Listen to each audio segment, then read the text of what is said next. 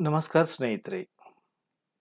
ನಮ್ಮ ಇಂದಿನ ವಿಷಯ ಕ್ಲಾಸ್ 8th ವಿಜ್ಞಾನ ಅಧ್ಯಾಯ 16 ನಕ್ಷತ್ರ ಮತ್ತು ಸೌರಮಂಡಲ. ಈ ಪಾಠದ ಕ್ವಶನ್ ಆನ್ಸರ್.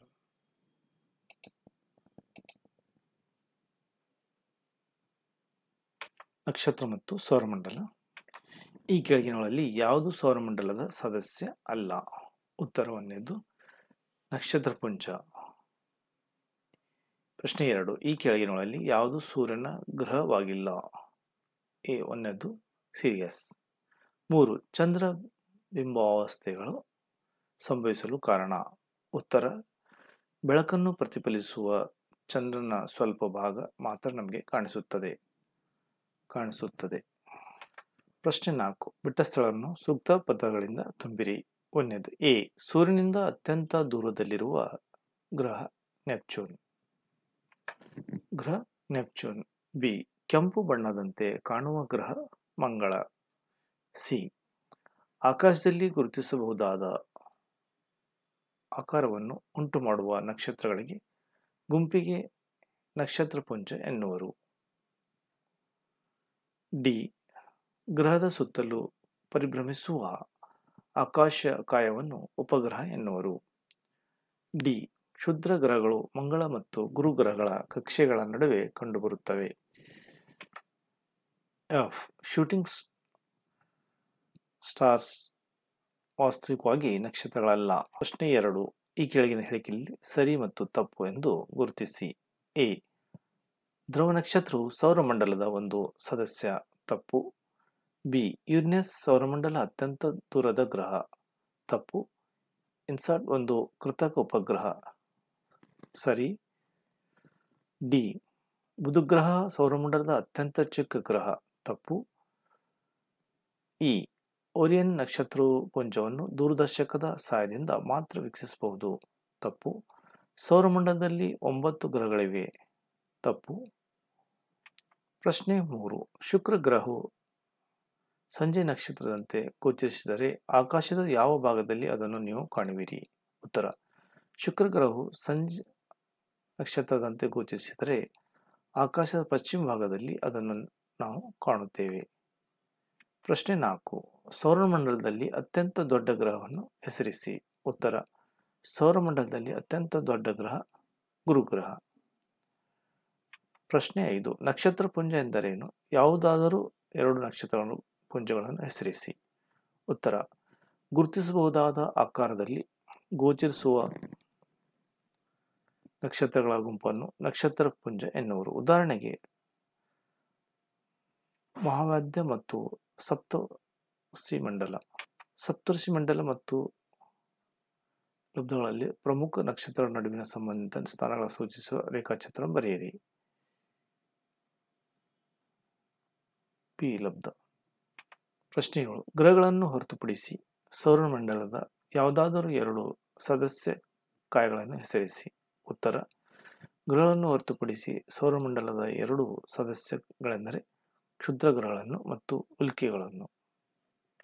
ಪ್ರಶ್ನೆ 8, ಸಪ್ತರ್ಷಿ ಮಂಡಲದ ಸಮಯದಿಂದ ಧ್ರುವ ನಕ್ಷತ್ರಗಳು ಹೇಗೆ ಗುರುತಿಸುವಿರಿ ಎಂದು ವಿವರಿಸಿ. ಉತ್ತರ ಬೇಸಿಗೆಯಲ್ಲಿ ಶುಭ್ರವಾದ ಚಂದ್ರ ರಹಿತ ರಾತ್ರಿಯಲ್ಲಿ ಸುಮಾರು 9 ಗಂಟೆಯ ಸಮಯದಲ್ಲಿ ಆಕಾಶ ಉತ್ತರ ಭಾಗವನ್ನು ನೋಡಿ ಸಪ್ತರ್ಷಿ ಮಂಡಲವನ್ನು ಗುರುತಿಸಿ. ಸಪ್ತರ್ಷಿ ಮಂಡಲದಿಂದ ತುದಿಯಲ್ಲಿ ಇರುವ 2 ನಕ್ಷತ್ರಗಳನ್ನು ನೋಡಿ. ಪಕ್ಷದಲ್ಲಿ ಚಿತ್ರದಲ್ಲಿ ತೋರಿಸಿರುವಂತೆ ಆ 2 ನಕ್ಷತ್ರಗಳ ನಡುವೆ ಒಂದು ಸರಳ ಚಲಿಸುವಂತೆ ಕಲ್ಪಿಸಿಕೊಳ್ಳಿ. ಈ ಕಾಲ್ಪನಿಕ ರೇಖೆಯನ್ನು ಉತ್ತರ ದಿಕ್ಕಿಗೆ ವೃದ್ಧಿಸಿ. 2 ನಕ್ಷತ್ರಗಳ ನಡುವಿನ ಅಂತರ ಅಂದಾಜು 5 ಪಟ್ಟು. ಈ ರೇಖೆಯ ಅತಿಯಾದ ಪ್ರಕಾರಮಾನದಲ್ಲದ ನಕ್ಷತ್ರವೊಂದರ ಬಳಿ ಕರೆದೊಯ್ಯುತ್ತದೆ. ಅದೇ ಧ್ರುವ ನಕ್ಷತ್ರ. ಪ್ರಶ್ನೆ 9, ಆಕಾಶದಲ್ಲಿ ಎಲ್ಲಾ ನಕ್ಷತ್ರಗಳು ಚಲಿಸುತ್ತದೆ, ವಿವರಿಸಿ. ಉತ್ತರ ಇಲ್ಲ. ಭೂಮಿಯ ತನ್ನ ಕಕ್ಷೆಯಲ್ಲಿ ದಿಕ್ಕಿನಿಂದ ಪೂರ್ವ ತಿರುಗುತ್ತದೆ. ಇದರಿಂದಾಗಿ ಎಲ್ಲ ನಕ್ಷತ್ರಗಳು ಪಶ್ಚಿಮಕ್ಕೆ ಚಲಿಸುವಂತೆ ಗೋಚರವಾಗುತ್ತದೆ. ಪೂರ್ವದಿಂದ ಪಶ್ಚಿಮಕ್ಕೆ ಚಲಿಸುವಂತೆ ಗೋಚರವಾಗುತ್ತದೆ. ಭೂಮಿಯ ದೃಷ್ಟಿಯಿಂದ ಧ್ರುವ ನಕ್ಷತ್ರಗಳು ಚಲಿಸುವಂತೆ ಗೋಚರಿಸುವುದಿಲ್ಲ. ಕಾರಣ ಅದು ಭೂಮಿಯ ಉತ್ತರ ಧ್ರುವದ ನೇರದಲ್ಲಿ ಸ್ಥಿತವಾಗಿದೆ. ಅದು ಉತ್ತರ ದಿಕ್ಕಿನಲ್ಲಿ ಒಂದು ನಿರ್ದಿಷ್ಟ ಬಿಂದುವಿನಿಂದ ನಿಶ್ಚಲವಾಗಿರುವಂತೆ ಗೋಚರವಾಗುತ್ತದೆ. ಪ್ರಶ್ನೆ 10. ನಕ್ಷತ್ರಗಳ ನಡುವಿನ ಅಂತರವನ್ನು ಜ್ಯೋತಿಷ್ಯ ವರ್ಷಗಳಲ್ಲಿ ಏಕೆ ವ್ಯಕ್ತಪಡಿಸುತ್ತಾರೆ? ಒಂದು ನಕ್ಷತ್ರವು ಭೂಮಿಯಿಂದ ಜ್ಯೋತಿಷ್ಯ ವರ್ಷಗಳಷ್ಟು ದೂರದಲ್ಲಿದೆ ಎಂಬ ಹೇಳಿಕೆಯಿಂದ ನೀರನ್ನು ಅರ್ಥ ಮಾಡಿಕೊಳ್ಳುವಿರಿ. ದೂರದಲ್ಲಿದೆ ಎಂಬ ಹೇಳಿಕೆಯಿಂದ ಅರ್ಥ ಮಾಡಿಕೊಳ್ಳುವಿರಿ. ಉತ್ತರ: ಭೂಮಿ ಮತ್ತು ನಕ್ಷತ್ರಗಳ ನಡುವಿನ ಅಂತರಗಳು ಹಾಗೂ ನಕ್ಷತ್ರಗಳ ನಡುವಿನ ಪರಸ್ಪರ ಅಂತರಗಳು ಬಹಳ ದೊಡ್ಡದಾಗಿದೆ. ಅವುಗಳನ್ನು ಕಿಲೋಮೀಟರ್ಗಳಲ್ಲಿ ವ್ಯಕ್ತಪಡಿಸುವುದು ಅನುಕೂಲಕರವಲ್ಲ. ಆದ್ದರಿಂದ ಅತ್ಯಂತ ಹೆಚ್ಚಿನ ದೂರಗಳು ಜ್ಯೋತಿಷ್ಯರ ವರ್ಷಗಳಿಂದ ವ್ಯಕ್ತಪಡಿಸಲಾಗುತ್ತದೆ. ಜ್ಯೋತಿಷ್ಯ ವರ್ಷವು ಒಂದು ವರ್ಷದಲ್ಲಿ ಬೆಳಕು ಚಲಿಸಿದ ಒಟ್ಟು ದೂರವಾಗಿದೆ. ಒಂದು ಜ್ಯೋತಿಷ್ಯ ವರ್ಷವು 9.46 × 10⁻12 ಮೀಟರ್ಗೆ ಸಮ. ಒಂದು ನಕ್ಷತ್ರವು ಭೂಮಿಯಿಂದ 8 ಜ್ಯೋತಿಷ್ಯ ವರ್ಷಗಳಷ್ಟು ದೂರದಲ್ಲಿದೆ ಎಂದರೆ ಆ ನಕ್ಷತ್ರ ಒಂದು ಭೂಮಿಯ ನಡುವಿನ ಅಂತರವು ಬೆಳಕಿನಿಂದ 8 ವರ್ಷಗಳ ಕಾಲ ನಿರಂತರವಾಗಿ ಕ್ರಮಿಸಲ್ಪಟ್ಟ ದೂರವಾಗಿದೆ. ಆ ನಕ್ಷತ್ರದ ಭೂಮಿಯ ನಡುವಿನ ದೂರ 8 × 9.46 × 10⁻12 = 7.6 × 10⁻13.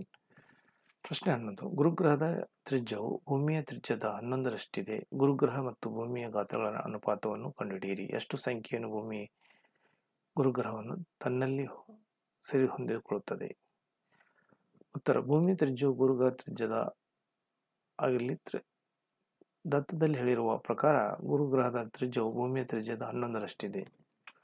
ಭೂಮಿಯ ಘನಫಲ, ಗುರುಗ್ರಹದ ಘನಫಲ, ಗುರುಗ್ರಹದ ಮತ್ತು ಭೂಮಿಯ ಗಾತ್ರಗಳ ಅನುಪಾತ. ಈ ಅನುಪಾತದಿಂದ ಗುರುಗ್ರಹದಲ್ಲಿ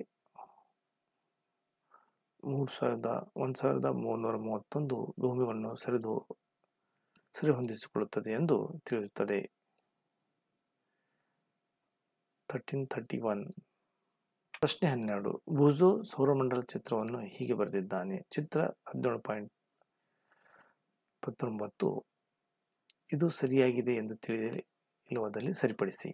ಉತ್ತರ: ಬೂಜೋ ಬರೆದಿರುವ ಸೌರಮಂಡಲ ಚಿತ್ರ ಸರಿಯಿಲ್ಲ. ಸೌರಮಂಡಲ ಗ್ರಹಗಳ ಸರಿಯಾದ ಕ್ರಮ ಬುಧ, ಗುರು, ಭೂಮಿ, ಮಂಗಳ, ಗುರು, ಶನಿ, ಯುರೇನಸ್ ಮತ್ತು ನೆಪ್ಚೂನ್.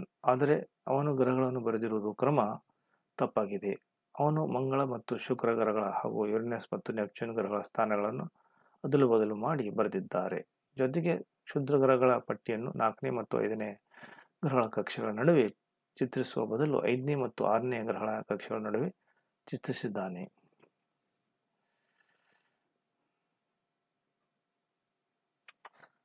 ನಕ್ಷತ್ರಗಳ ದೂರವನ್ನು ಜ್ಯೋತಿಷ್ಯ ವರ್ಷಗಳಲ್ಲಿ ವ್ಯಕ್ತಪಡಿಸುವುದು ಅನುಕೂಲಕರ. 14. ಭೂಮಿ ನೈಸರ್ಗಿಕ ಉಪಗ್ರಹ ಚಂದ್ರ. 15. ರಾತ್ರಿ ಆಕಾಶದಲ್ಲಿ ಅತ್ಯಂತ ಪ್ರಕಾಶಮಾನವಾದ ಗ್ರಹ ಶುಕ್ರ. 16. ಆಕಾಶದಲ್ಲಿ ಗೋಚರಿಸುವ ಮೀನುಗದ ನಕ್ಷತ್ರದಂಥ ಕಾಯಗಳೇ ಗ್ರಹಗಳು. 17. ಆಕಾಶದಲ್ಲಿನ ನಕ್ಷತ್ರಗಳು, ಗ್ರಹಗಳು, ಚಂದ್ರ ಮುಂತಾದವುಗಳನ್ನು ಆಕಾಶಕಾಯಗಳು ಎನ್ನುವರು.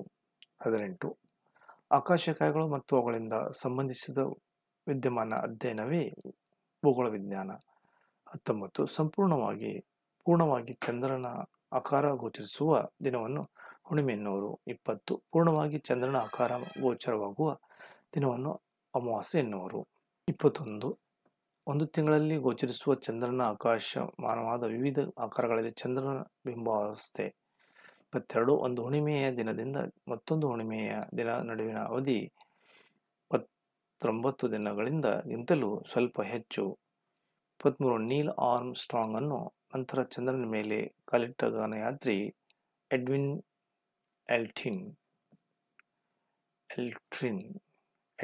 ಆಲ್ಡ್ರಿನ್ ಸೂರ್ಯನ ಭೂಮಿಯಿಂದ 150 ಮಿಲಿಯನ್ ಕಿಲೋಮೀಟರ್ ದೂರದಲ್ಲಿದ್ದಾನೆ. 25. ಸೂರ್ಯನ ನಂತರ ಭೂಮಿಗೆ ಹತ್ತಿರದ ನಕ್ಷತ್ರ ಪ್ರಾಕ್ಸಿಮ್ ಸೆಂಟೋರಿ. 26. ಆಕಾಶದ ಅತ್ಯಂತ ಪ್ರಕಾಶಮಾನವಾದ ನಕ್ಷತ್ರ ಸಿರಿಯಸ್. ಪ್ರಶ್ನೆ 17. ಸೌರಮಂಡಲವು ಹೊಂದಿರುವ ಸದಸ್ಯರನ್ನು ಪಟ್ಟಿ ಮಾಡಿ. ಉತ್ತರ: ಸೌರಮಂಡಲದಲ್ಲಿ 8 ಗ್ರಹಗಳನ್ನು, ಶುದ್ಧ ಗ್ರಹಗಳನ್ನು, ಧೂಮಕೇತುಗಳು ಮತ್ತು ಉಲ್ಕೆಗಳು ಗುಂಪನ್ನು ಹೊಂದಿವೆ. ಪ್ರಶ್ನೆ 28. ಕೃತಕ ಉಪಗ್ರಹಗಳನ್ನು ಎಲ್ಲಿ ಉಪಯೋಗಿಸುತ್ತಾರೆ? ಉತ್ತರ: ಕೃತಕ ಉಪಗ್ರಹಗಳನ್ನು ಹವಾಮಾನ ಮುನ್ಸೂಚನೆ ಪಡೆಯಲು, ದೂರಸಂಪರ್ಕ ಮತ್ತು ದೂರ ಸಂವೇದಿತ ವ್ಯವಸ್ಥೆಗಳಲ್ಲಿ ಉಪಯೋಗಿಸುತ್ತಾರೆ. 29. ಚಂದ್ರನು ಪ್ರತಿದಿನ ತನ್ನ ಆಕಾರವನ್ನು ಏಕೆ ಬದಲಿಸುತ್ತಾನೆ, ಏಕೆ ಎಂಬುದನ್ನು ಸೂಕ್ತ ಚಿತ್ರದಿಂದ ತಿಳಿಸಿ. ರಾತ್ರಿ ಹಗಲು. ಉತ್ತರ. ಚಂದ್ರನಿಗೆ ಸೂರ್ಯ ಮತ್ತು ಬೇರೆ ನಕ್ಷತ್ರಗಳಂತೆ ಸ್ವಯಂ ಪ್ರಕಾಶವಿಲ್ಲ. ಸೂರ್ಯನ ಬೆಳಕನ್ನು ಚಂದ್ರನು ನಮ್ಮ ಕಡೆ ಪ್ರತಿಫಲಿಸುವುದರಿಂದ ನಮಗೆ ಚಂದ್ರನು ಗೋಚರಿಸುತ್ತಾನೆ. ಆದರೆ ನಾವು ಸೂರ್ಯನ ಬೆಳಕನ್ನು ನನ್ನ ಕಡೆ ಪ್ರತಿಫಲಿಸುವ ಚಂದ್ರ ಭಾಗವನ್ನು ಮಾತ್ರ ಕಾಣುತ್ತೇವೆ. ಚಂದ್ರನು ದಿನದಿಂದ ದಿನಕ್ಕೆ 50 ರಿಂದ 52 ನಿಮಿಷಗಳ ಕಾಲ ತಡವಾಗಿ ಉದ್ಭವಿಸುತ್ತಾನೆ. ಇದರಿಂದಾಗಿ ಸೂರ್ಯನ ಬೆಳಕನ್ನು ನಮ್ಮ ಕಡೆ ಪ್ರತಿಫಲಿಸುವ ಚಂದ್ರನ ಭಾಗದ ಪ್ರಮಾಣವು ದಿನದಿಂದ ದಿನಕ್ಕೆ ಬದಲಾಗುತ್ತಾ, ಆದ್ದರಿಂದ ಚಂದ್ರನು ಪ್ರತಿದಿನ ತನ್ನ ಆಕಾರವನ್ನು ಬದಲಿಸುತ್ತಾನೆ. ಪ್ರಶ್ನೆ 30. ಭೂಮಿಯಿಂದ ಚಂದ್ರನ ಹಿಂಭಾಗವು ಗೋಚರಿಸುವುದಿಲ್ಲ ಏಕೆ? ಉತ್ತರ. ಚಂದ್ರನು ತನ್ನ ಅಕ್ಷದ ಮೇಲೆ ಒಂದು ಬಾರಿ ಭ್ರಮಿಸಲು ತೆಗೆದುಕೊಳ್ಳುವ ಕಾಲ ಭೂಮಿಯ ಸುತ್ತ ಒಂದು ಬಾರಿ ಪರಿಭ್ರಮಣೆ ಹೊಂದುವ ಕಾಲಕ್ಕೆ ಸಮ. ಆದ್ದರಿಂದ ಭೂಮಿಯಿಂದ ಚಂದ್ರನ ಹಿಂಭಾಗವು ಗೋಚರಿಸುವುದಿಲ್ಲ. 31. ಚಂದ್ರನ ಮೇಲೆ ಪ್ರಥಮ ಬಾರಿಗೆ ಯಾವ ಗಗನಯಾತ್ರಿ ಇಳಿದರು? ಉತ್ತರ. 1969 ಜುಲೈ 20ರಂದು ಪ್ರಥಮ ಬಾರಿಗೆ ಗಗನಯಾತ್ರಿ ನೀಲ್ ಆರ್ಮ್ಸ್ಟ್ರಾಂಗ್ ಚಂದ್ರನ ಮೇಲೆ ಇಳಿದರು. 1969 ಜುಲೈ 21ರಂದು ಪ್ರಥಮ ಬಾರಿಗೆ ಗಗನಯಾತ್ರಿ ನೀಲ್ ಆರ್ಮ್ಸ್ಟ್ರಾಂಗ್ ಇಳಿದರು. 32. ಪ್ರಶ್ನೆ. ಒಳಗ್ರಹಗಳು ಎಂದರೇನು? ಯಾವುವು? ಉತ್ತರ. ಮೊದಲು 4 ಗ್ರಹಗಳಾದ ಬುಧ, ಶುಕ್ರ, ಭೂಮಿ ಮತ್ತು ಮಂಗಳ ಗ್ರಹಗಳನ್ನು ಉಳಿದ 4 ಗ್ರಹಗಳಿಗಿಂತ ಸೂರ್ಯನಿಗೆ ಅತಿ ಹತ್ತಿರದಲ್ಲಿವೆ. ಇವುಗಳನ್ನು ಒಳಗ್ರಹಗಳು ಎನ್ನುವರು. ಪ್ರಶ್ನೆ 33. ಹೊರಗ್ರಹಗಳು ಎಂದರೇನು? ಅವು ಯಾವುವು? ಉತ್ತರ. ಮಂಗಳ ಗ್ರಹದ ಕಕ್ಷೆಯ ಹೊರಗಿನ ಗ್ರಹಗಳಾದ ಗುರು, ಶನಿ, ಯುರೇನಸ್ ಮತ್ತು ನೆಪ್ಚೂನ್ ಒಳಗ್ರಹಗಳಿಗಿಂತ ಹೆಚ್ಚು ದೂರದಲ್ಲಿದ್ದೆ ಅವುಗಳನ್ನು ಹೊರಗ್ರಹ ಎನ್ನುವರು. ಪ್ರಶ್ನೆ 34. ಉಲ್ಕಾಶಿಲೆಗಳೆಂದರೇನು? ಉತ್ತರ. ಕೆಲವು ಉಲ್ಕೆಗಳು ಹೆಚ್ಚು ಗಾತ್ರ ಹೊಂದಿದ್ದು ಸಂಪೂರ್ಣ ಆವಿಯಾಗುವುದಕ್ಕೂ ಮೊದಲೇ ಭೂಮಿಯನ್ನು ತಲುಪುವ ಕಾಯಗಳಿಗೆ ಉಲ್ಕಾಶಿಲೆಗಳೇ ಎನ್ನುವರು. ಈ ವಿಡಿಯೋ ನೋಡಿದ್ದಕ್ಕೆ ಎಲ್ಲ ಸ್ನೇಹಿತರಿಗೆ ಧನ್ಯವಾದಗಳು. ಲೈಕ್ ಮಾಡಿ, ಶೇರ್ ಮಾಡಿ. Thank you for watching and subscribe. Expert care academy Vijayapura, ವಿಳಾಸ ಸೈನಿಕ್ ಸ್ಕೂಲ್, ಮೊದಲಗೇಟ್ ಹತ್ತಿರ, ತರಗಳ, ನಗರ, Vijayapura. Admission open, summer vacation class and regular classes. Class 10th Kannada medium, English medium. PUC pass second, arts, commerce, science based CMB. 10th, 9th, 8th, 7th, 6th, 4th, 5th and PUC pass second. Coaching available. 4th and 5th class for Navodaya Sainik. Keep their coaching available in Expert Career Academy. For more information and address, any inquiry, click channel about YouTube channel Expert Career Academy and YouTube channel Vijayapur. Expert Career Academy Vijayapur, ವಿಳಾಸ Sainik school, ಮೊದಲಗೇಟ್ ಹತ್ತಿರ, ತರಗಳ, Habib, Nagar, Vijayapur. ಒಮ್ಮೆ ಭೇಟಿ ಕೊಡಿ.